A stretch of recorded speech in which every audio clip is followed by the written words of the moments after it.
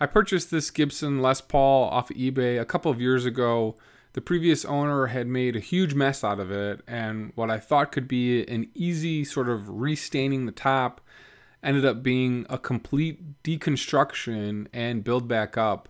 There are a couple flaws in the body that I found as I got into it, but overall, I think this thing turned out nicely.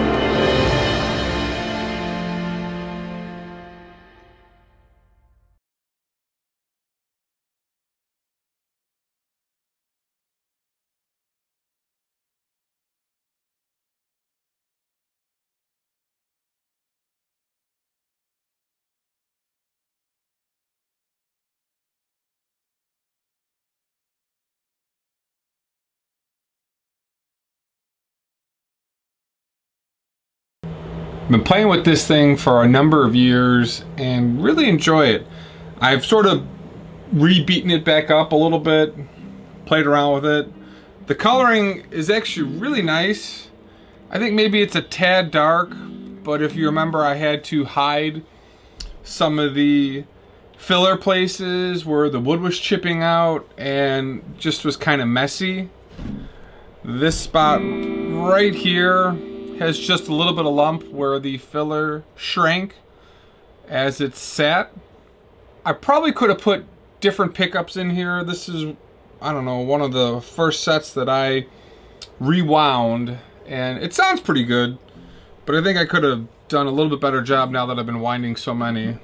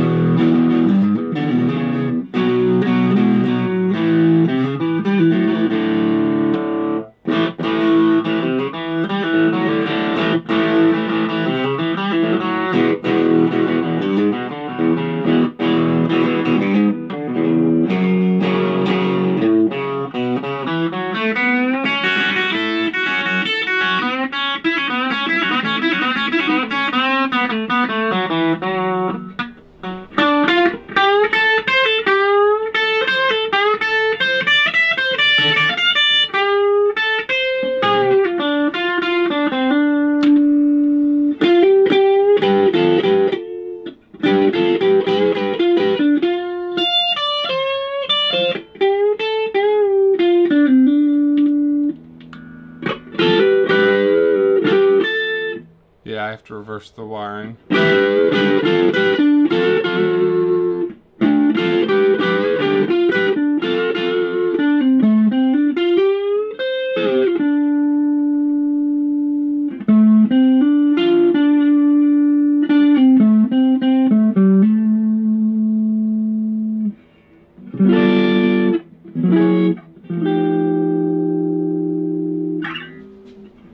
Overall, this was a really time-consuming and challenging project.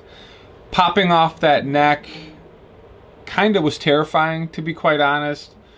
Then getting it all back assembled wasn't that bad, but once I realized I had to take off that neck and then sort of redo the fretting and everything, this became a significant project. So it just wasn't a refinish, but it was a complete rebuild from the ground up.